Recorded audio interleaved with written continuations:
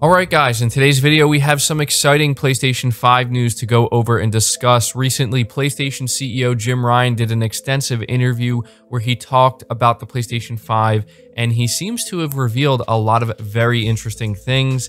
He talks about generational defining exclusives and how he doesn't believe that any games that have been revealed so far can necessarily be counted as generational defining, which is kind of crazy considering we're talking about games like God of War Ragnarok and Horizon Forbidden West. But the reason why this is exciting is because he's clearly hinting that Sony has a lot more going on behind the scenes than we are currently aware of. So it's very exciting. He also talks about the Bethesda acquisition and whether or not these games are going to be coming to PlayStation 5. He talks about a potential Game Pass competitor, which is very interesting, and how there will be news coming from Sony soon about that. So again, we have a lot to go over and cover here. If you could do me a favor, hit the like button to show your support and help the video out. Hit the subscribe button if you're new, and hit the bell notification icon as well. But starting with this first quote from Jim Ryan, he talks about generational defining games and when we can expect to see those games that are really taking full advantage of the PlayStation 5 hardware. He says, history will tell you that it's in the second or third year that the developers really hit their stride. Developers typically need a little bit of time to familiarize themselves with the hardware, but it's probably 2022 that you're going to see some wonderful things in the same way that it was 2015 or 2016 for the previous generation, when the generation-defining games started to be published. So this quote is very interesting to me because it's pretty clear-cut. He's not necessarily saying that, oh, we have a bunch of games in development that we haven't announced yet. He doesn't need to say that. We already know that's the case. But it's just crazy to think that when he makes this statement, he says 2022, what games are going to be coming out before that, right? We're already seeing amazing things with games like Demon's Souls and Spider-Man, but when you specifically look at games like God of War Ragnarok and Horizon Forbidden West, assuming they don't get delayed, he's not counting those games as the generation-defining games that we can expect to see possibly coming out in 2022. Now, look, there are a lot of signs that Sony has a ton of games in development behind the scenes that they have yet to reveal.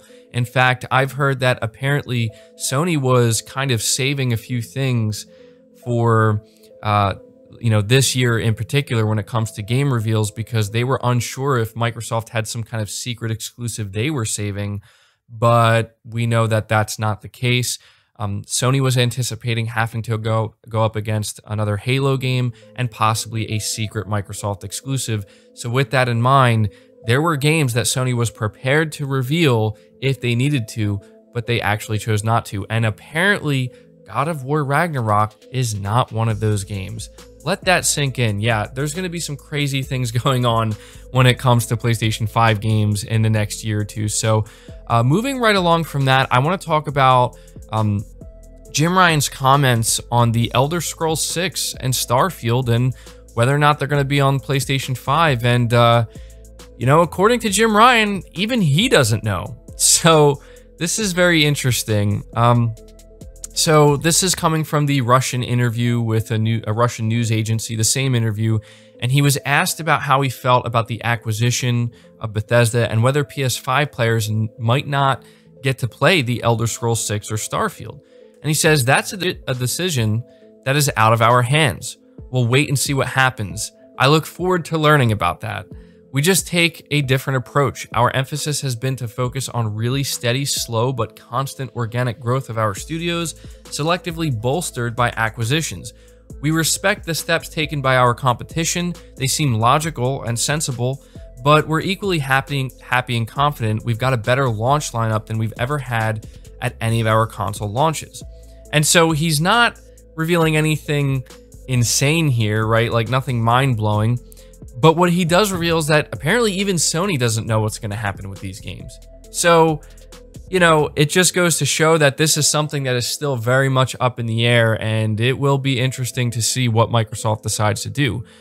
Jim Ryan also talked a little bit about PlayStation 5 sales. I'm sure many of you are well aware of just how real the struggle is right now for people who are wanting to get their hands on the PS5, how difficult it is for them. It's kind of ridiculous, actually. And, seeing scalpers and stuff like that just makes the situation 10 times worse. But, this is what Jim Ryan had to say when he talks about, the stock of the PlayStation 5. He says, absolutely everything has been sold. So while there has been a trickle of PS5 stock returning to the retail channel this week, it's gone in minutes, and the executive has revealed that after spending much of the year ensuring there's demand for the machine, now he's focused on getting enough devices in the market to meet that demand. Everything is sold. Absolutely everything is sold, he said. I've spent much of the last year trying to be sure that we can generate enough demand for this product, and now in terms of my executive bandwidth, I'm spending a lot more time on trying to increase supply to meet that demand. So while it's nothing too revealing, it just goes to show that, Sony was a little bit, I don't want to say nervous. I don't think that that's the right word to use, but they were clearly very mindful of making sure that they did not get complacent and just assume that the demand was going to be there for the PS5. And they could have done that. They could have just kind of sat back and said, well, we know PS5 demand is going to be there for the first 6 months or the first year, so we don't really need to do much. But instead, they focused on the games, they focused on the launch lineup, and now the only problem they seem to have is they just can't get enough units out there quick enough. So it's hard to say how long that's going to remain a problem, but according to Jim Ryan, everything has been sold. Now, moving on from that, we're talking about Sony's response to Game Pass, and this is a very interesting comment. So again, this is coming from the same interview from the Russian news agency. Ryan was specifically asked how Sony will respond to Game Pass, to which he said there is actually news to come, but just not today. We have PlayStation Now, which is our subscription service, and that is available in a number of markets. Back in September, Jim Ryan said that a subscription model akin to Game Pass isn't sustainable and suggested that Sony has no plans to go down that route. Speaking to games industry, Ryan explained that games are very expensive to develop and it doesn't make sense to offer them as part of a subscription service. He added that such a model might work for other companies, but it doesn't align with Sony's vision. So I'm not going to reiterate that quote, but that's the gist of it is, a couple of months ago, Jim Ryan made it clear that, following that Game Pass model, at least specifically the way Microsoft does it, isn't going to work for Sony. So that's why I find these comments so interesting, is because he straight up says that there is news to come from PlayStation when it comes to a Game Pass competitor of some sort. And so I guess this kind of leads right into the next thing that they talked about, which is the PlayStation Plus collection. As of right now, a lot of people are looking at the PlayStation Plus collection and kind of looking at that as what could potentially be a Game Pass competitor in the long run because of what's on offer. And so Sony apparently hasn't really decided whether or not they plan to expand the PlayStation Plus collection. Now, maybe this is what Jim Ryan's alluding to. Maybe not, though. The fact that he does apparently say that they don't know if they're going to expand it, maybe what he's talking about in terms of a Game Pass competitor is something completely separate from this. He does reference PlayStation Now, so maybe that's what he's talking about. But he was asked if there are any plans to grow the collection, which currently consists of 10 first-party games and 10 third-party games. And he said, well, we're going to wait and see how the world receives the PlayStation Plus collection. You know which games are played and how much they're played before we make any decisions about that. We think it's potentially going to be a great user acquisition tool. Arguably, if you never had a PS4 and you choose to buy a PS5, you basically get a PS4, right?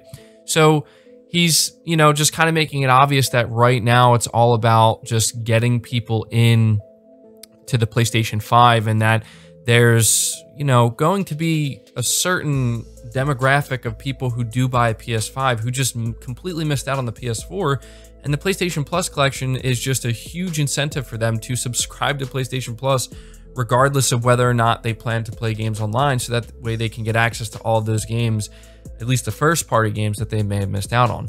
Now, to end this video, I want to go over Jim Ryan's comments on the console wars and competition. So it says here, Sony boss Jim Ryan has weighed in on the latest console war between the PlayStation 5 and Xbox Series consoles, stating that he doesn't like the term and that it's great that there's competition. And this is once again coming from the same interview. Console wars is not a term I ever use or actually like. For me, it's great that there's competition. I think it makes us work harder. It avoids us getting complacent. It's great that the consumer has a choice. I think that's wonderful. We're happy and we're proud with what we have. So it's a pretty, clear-cut, simple response. He's just saying that, look, from his position, they don't look at it as a war per se, and why would they? I mean, these are business executives. His job is to grow the PlayStation brand and help it succeed. It's not about taking down another company, but he does mention the competitive aspect, which I'm glad he did, because what he said is hitting the nail on the head. Competition is good, so that way they can avoid complacency, because the truth of the matter is, if there is no competition, then complacency is right around the corner for any company in any market. So that's why, even though I'm really hard on Xbox and people think that I want to see Xbox go down in flames for some reason, that's not the case at all. I want to see Xbox compete in the best possible way they can. And to be honest, the direction that Xbox goes in, seemingly more and more each year, it honestly creates less and less competition for Sony in some areas, not all areas. You can clearly see that Sony's thinking about Game Pass, but the competition I really want to see come from Microsoft comes in the games department, not necessarily the services or even the hardware per se.